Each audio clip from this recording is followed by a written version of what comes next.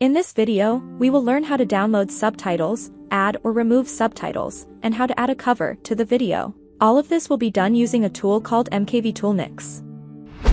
First, we download the software from the website. As you can see, this tool is available on many operating systems. I will download it on Windows.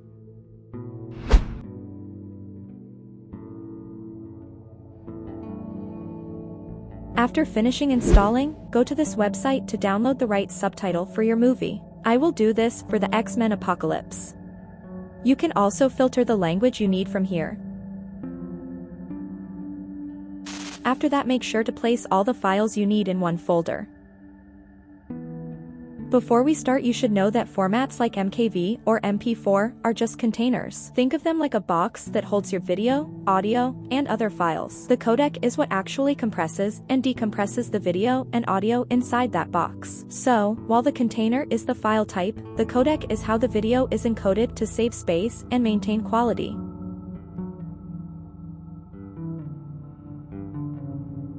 When you add the movie to the tool, you can see the video codec and the audio codec. Drag and drop the subtitle file into this section and click on the first option.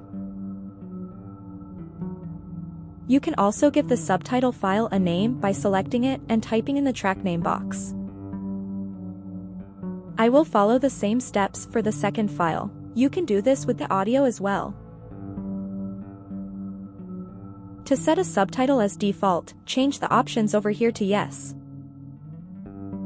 To add a cover image to the video, go to the attachments window and drop the picture into the second box and name it cover.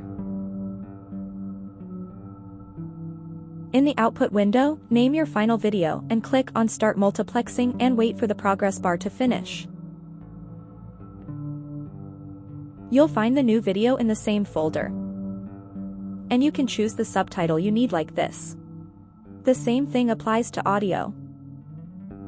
Don't forget to subscribe to the channel if you found this video helpful, and see you in the next one.